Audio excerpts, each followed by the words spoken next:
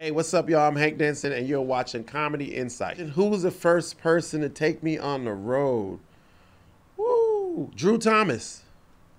Comedian Drew Thomas. Yup. You can look him up. Funny dude. He's still actually touring. And we actually are not, he's not old, super older than me or nothing like that. He was just like, yo, you think you want to do some, like, I was already touring. Like, I was doing shows with headliners here and there, but nobody was like, come and do a couple of dates with me. And I was like, all right. So yeah, we did Myrtle Beach. It was Tuesday through Sunday. I remember it like it was yesterday. Where's my favorite place to perform?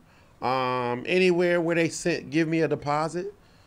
Um, anywhere. I would say I love performing in Ohio. Anywhere in Ohio, Cleveland, Cincinnati, Columbus, because those people work, man. That's a hard working, hard society. So they don't really want to be there. Everybody come in plaid shirts, flannel. I mean, it smell like motor oil a little bit. Yo, yeah, because they really, really don't want to be there. Um, Man, hometown, Springfield, Massachusetts. Um, I don't know. It was some bar and grill. No, no, no, no. Dude, it was my brother who used to be a DJ, Connecticut, Boston, all that, and he was like, "Yo, the dudes from Def Jam, because Def Jam was coming into Massachusetts. Like, it was like Freddie Ricks, Mugga, all of them was coming in, and they were always late. He was like, "Yo, can you do like comedians, man? You'd be like, yo, the show started at 8:30. Everybody come at 8:45."